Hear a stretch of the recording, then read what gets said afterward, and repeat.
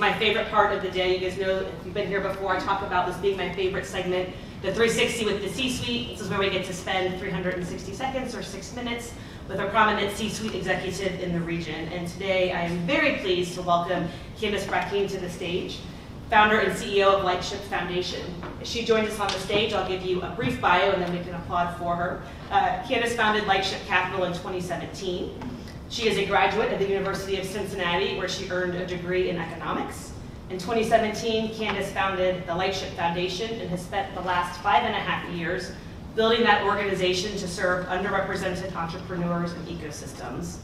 1 year after Lightship Foundation came online, she founded Lightship Capital to drive innovation and investment led by women, people of color, and other underrepresented people in the Midwest.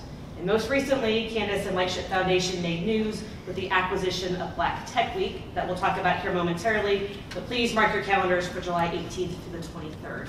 Candice, thanks for joining us.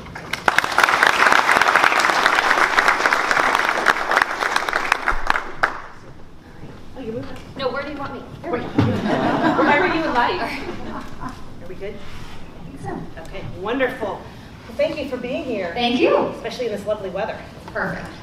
Okay, so tell us where you grew up and what led you to the University of Cincinnati. Well, I grew up in Toledo and was looking for a place that was similar to San Francisco, so I landed here. It's got lots of hills and water features. Water features, yeah, it works out. Yeah, so I moved here in '97 to go to UC. Wonderful. And you've stayed here ever since?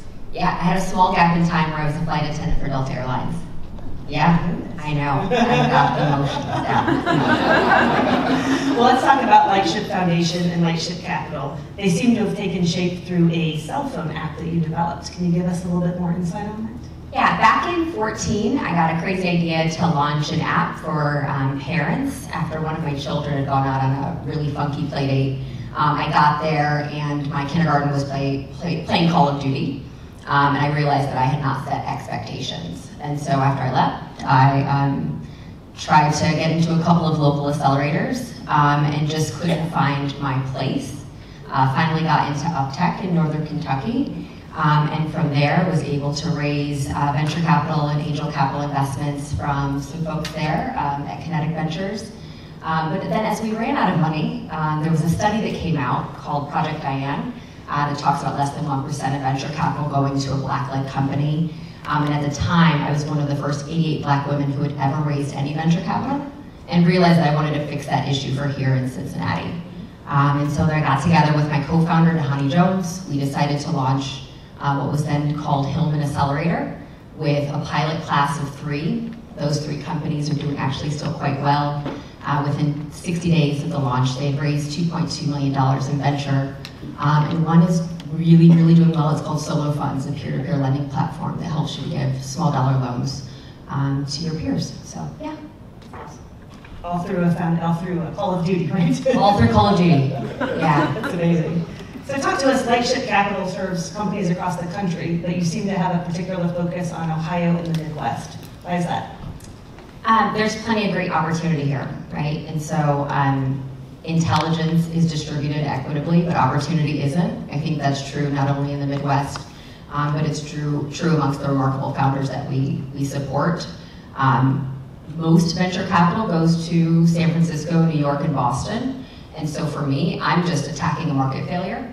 The market has failed our area. The market has also failed the demographic of people that we serve. So just really going back to my economics background and saying, okay, like, how do I find a niche and that no one is working on? For me, I'm able to find companies at a really great valuation, invest in them there, spend time and help them grow and thrive, and then kind of drive them up toward a higher valuation. And we're seeing that. If I look at my peers who have invested at inflated valuations, they in this moment are struggling to figure out what they're going to do because they're going to see a lot of down rounds. And I'm not going to see that. Our portfolio is tracking quite well in this kind of current state of affairs. Do you find, I'm going off script here, but do you find that some of the companies that you're working with want to stay in this region as well?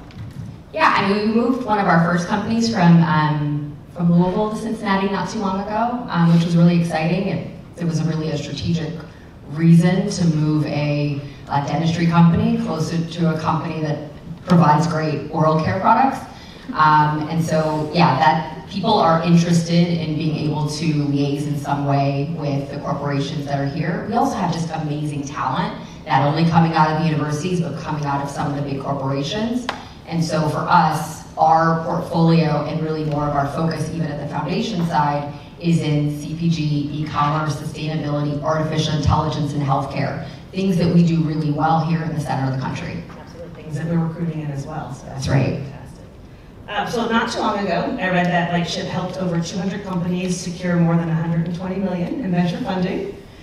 Is there a company story that stands out to you that really validates why you do this? I'm going to update that number because that is lower than what it is, so that's thank you for, I'm going to update my website. So what was the second part of that question? Just a company that stands out in your mind that really kind of validates why you're doing what you're doing. Oh, yeah, my personal, you can't have a favorite baby, but this one for me is, so there's a young lady named Dr. Amy Beckley.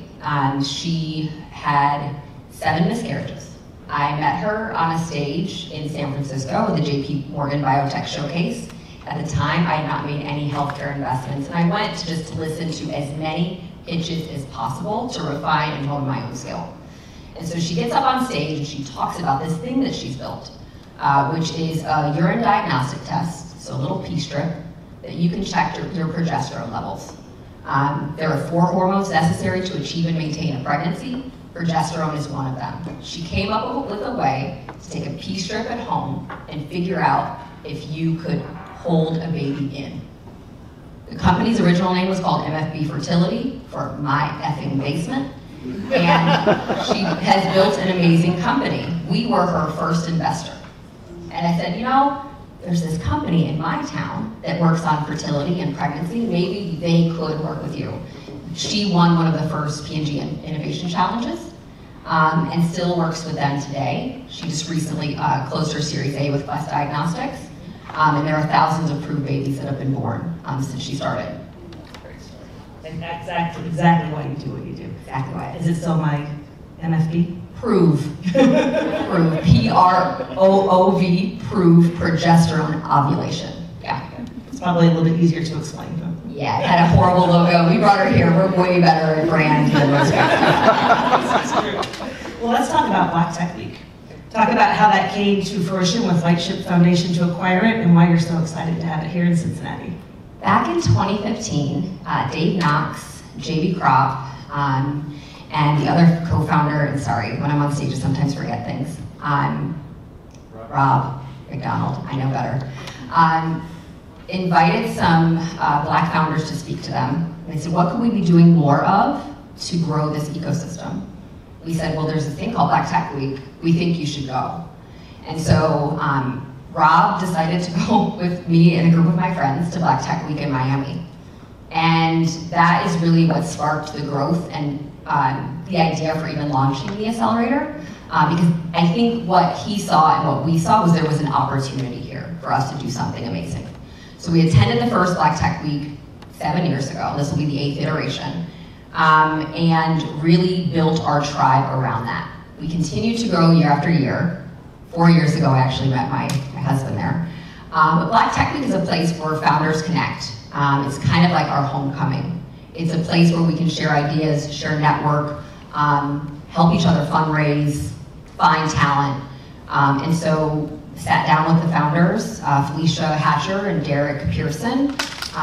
They've moved on to do some amazing things, but I said, hey, if you're winding this down, because they're now working for Pharrell Williams and running something called the Center for Black Innovation, we would love to acquire it. This is our second acquisition.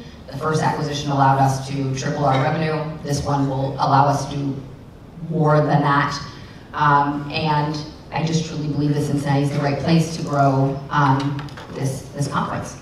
How can those of us in the audience help make this a success?